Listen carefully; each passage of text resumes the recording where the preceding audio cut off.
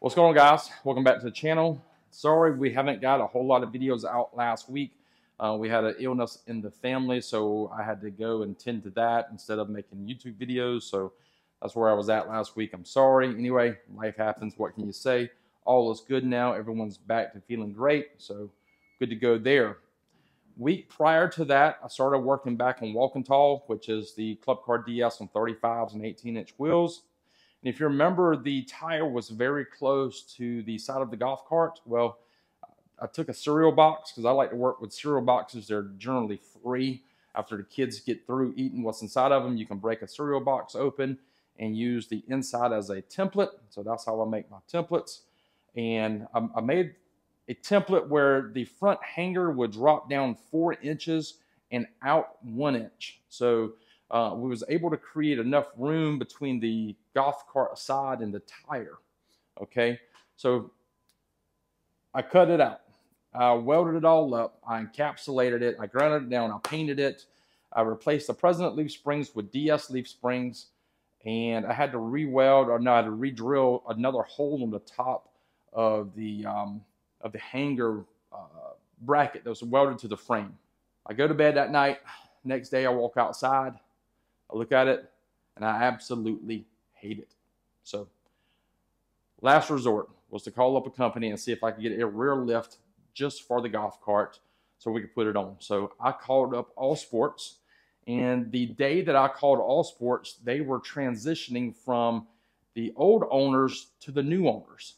So a company has came in and bought Allsports out. I didn't know that. And the day that I called, they were doing the transitioning or the paperwork or whatever.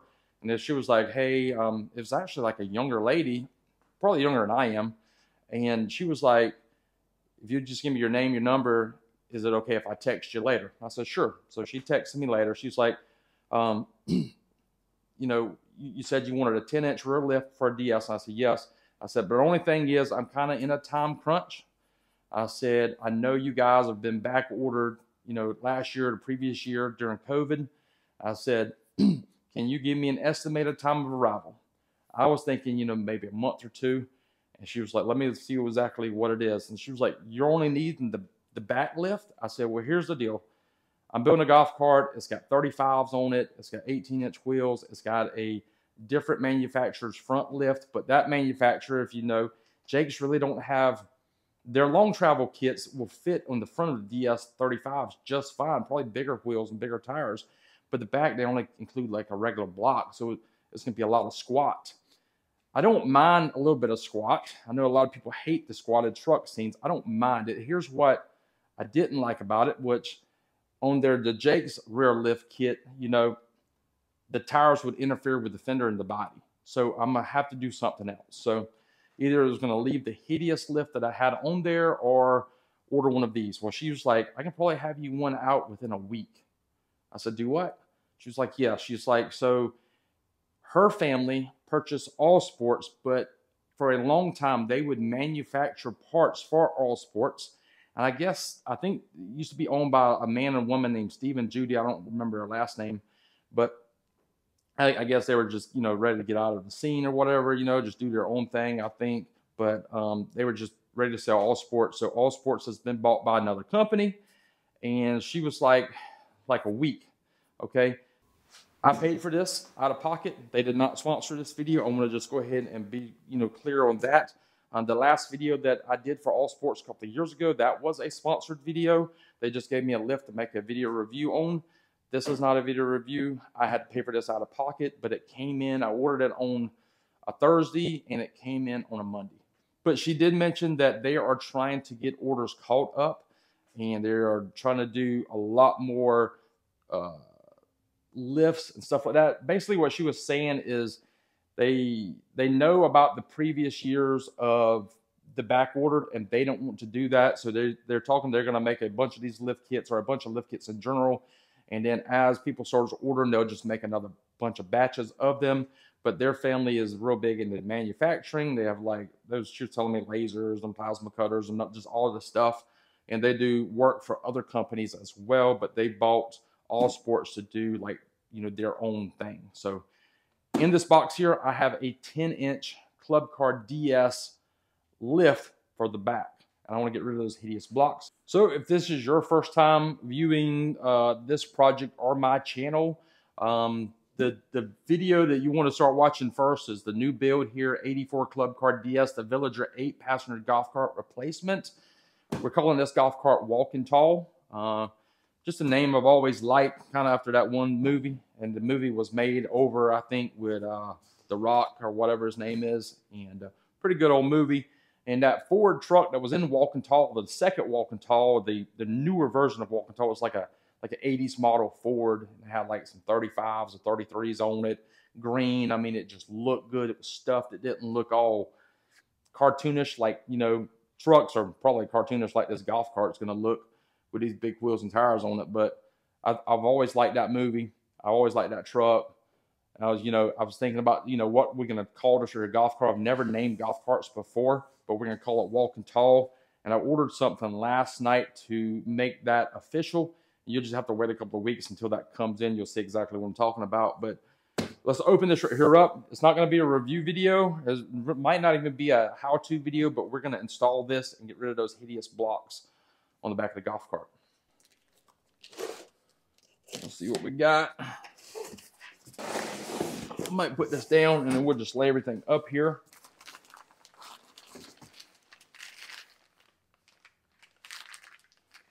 Comes with brake cables. I did not know that it came with brake cables.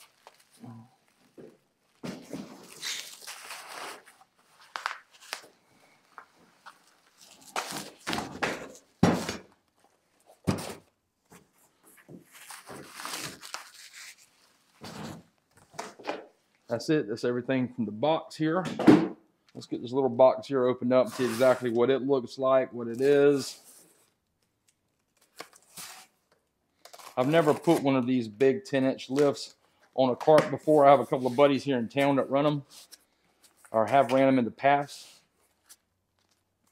Instructions. Bag of hardware. This looks like an equalizer. I hope this will work with the rod that I ordered for mine. It's got some upper or lower brackets there.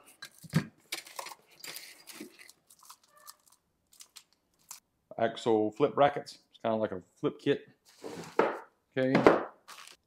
The shock mount and the U-bolts for the axle. It's another axle mount there as well. It's got your U-bolts in here.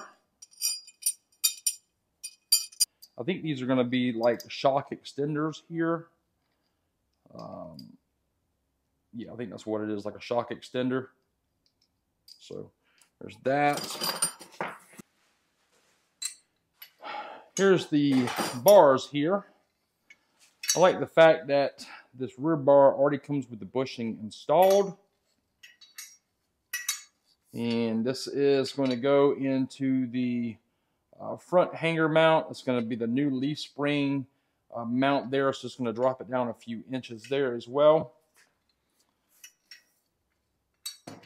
I'm not sure if we're going to be able to use these blocks or this flip kit that they include, or I'm just going to use this here along with the blocks we've already made. Now, I did ask them about the powder coating because, I've read a lot of things online, but all the powder coating is done in-house by them. And their company, actually their family, was doing all of the powder coating and building majority of these lift kits for them in Florida. So, even in the past. So, I've read a lot of things about Allsports online, but so I just had a bunch of questions and I didn't mind asking them. So I did that. Let's get this right here on the golf cart and see exactly what we have here. That looks kind of funky, don't it? I put a sawhorse right there underneath the golf cart. There's no shackles in the rear, so it's acting like a 2-link suspension in the rear. It looks funky, but hopefully this is the last time we're going to have to disassemble this rear end. See, those are the brackets up there I made. Doesn't look bad. I was going to have to add spacers inside there so the leaf springs wouldn't shift left and right.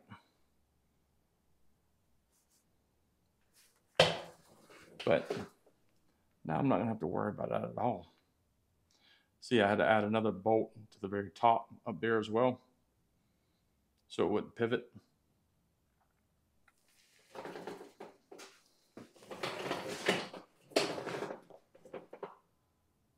Yep, I made those, and it don't look bad, but I just don't think it looks great.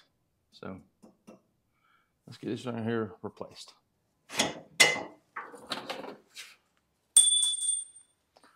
All right, let's pull her out. See what we got here.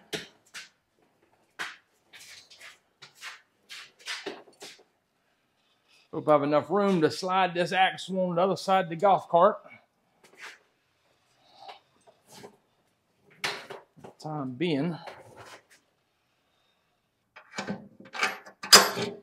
So, all right. Got one block out here, or extension piece, or whatever you're going to call it, but it doesn't look bad, you know. Anyways, that's what it is. So now this is trash. I'm gonna go ahead and get this out on the table now. This is what the right, the passenger side spring hanger looks like. With that, I had to drill this hole here and that one there. That one doesn't look bad, but it's not perfectly level. I had to go at an angle here. I had to kind of go at an angle there and then wallow it out. Okay, that one don't look bad. This one here don't look bad, but this one. So I'm saying it was not perfect, and instead of just trying to hide this right here, you guys see this in the background. I'm gonna go ahead and put it front and center. Look at this. Don't make the same mistake I did. Don't do this. And if you do it, you're going to have to use something other than just a regular DeWalt drill, because my drill did not want to get up in here to drill over since the chuck was so big. You know what I mean? Ugh, ugly. Don't do this. So what I'm going to do now before we do anything is I'm going to just spray a little bit of paint on here and just to hide this kind of stuff right here before we put the new lift kit on.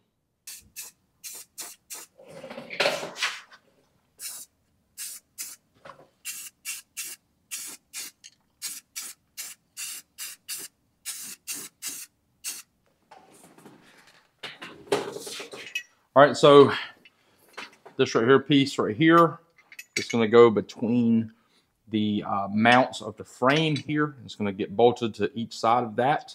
That's going to be your new leaf spring hanger bolt here, which it drops it down and moves it back just a tad. On the back here, we're going to need to drill some holes on this frame. Let me show you that. Let me get the front bolted in. I'll pick you back up in just a second. All right, once the front's mounted, I think the back is going to do this here. I'm going to put the bolt in as well. And the nut.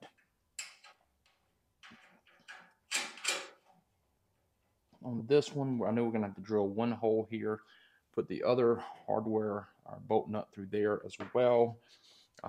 This back bushing mount here lines up with the upper bushing mount, so it is in place.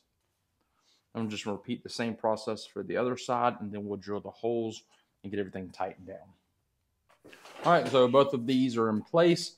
Get the bolt on this one here. If you notice, the straight part of these lift extenders, or the leaf spring extenders, or not exactly the right terminology you want to call these. Basically, they just mount the spring hanger and the spring shackle mounts down lower here. Okay, so the inside holes line up with some holes that's already on the rear cross member of the DS. You notice the rear inside portions are angled. So that's how you do left and right. And then once you get them on there, you can go ahead and line up these right here with your eagle eye. Make sure these bushings here are in line with the bushings that's built into the frame up here. And this one here as well. Once you get those in, we're going to go ahead and drill 2 holes.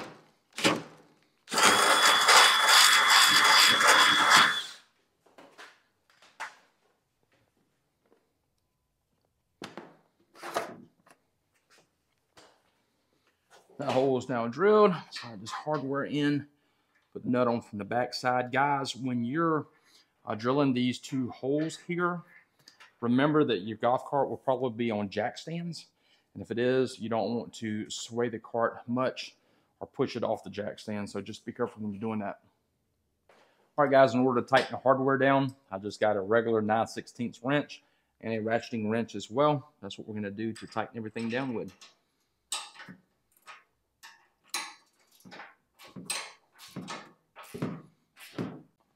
Now, I'm not sure if just a regular 10-inch lift by itself will clear the tires. So I'm going to leave the leaf springs that I have now on the axle with the lift blocks that I previously made for the limo that same time I made them.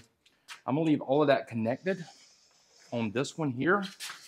Maybe if I was running like some little 30s or something. First thing is that bushing is not all the way in place. Try to take it out and put it back in if I can. Put some WD-40 on that thing, get that thing sliding in there like it should. All right.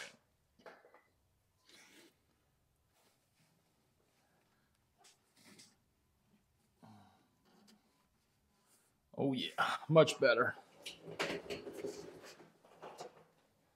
we can get that thing slid into place now. Might have to use a hammer still, rubber mallet, knock it in place, but I think she's going.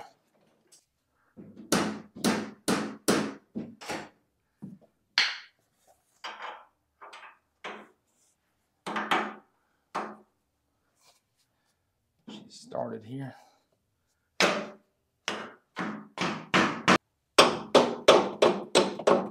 There she is.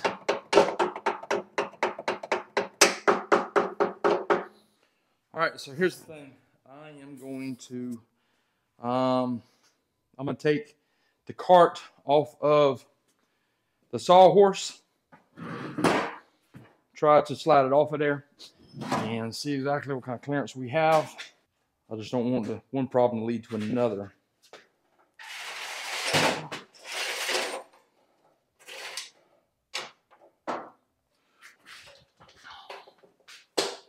So the only thing we need to do now, I'm going to probably leave the rear lift blocks that I made in place.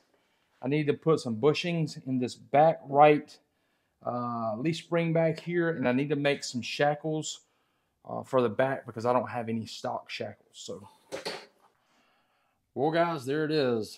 And if you're looking here, the wheels in the back are now centered inside the wheel well.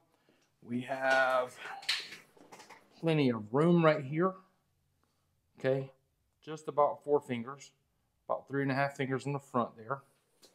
On the back, just about a whole hand there. I think that's perfect.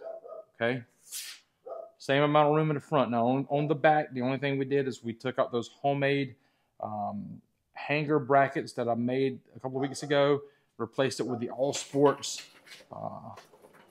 lift bar. Looks good underneath there. Let me show you the problem. Not sure if you guys noticed it or not, or if you can notice it. We're sitting 1 inch taller in the back than we are in the front. I don't know if it's worth the trouble of trying to take this back kit out, because I'm going to show you the deal here.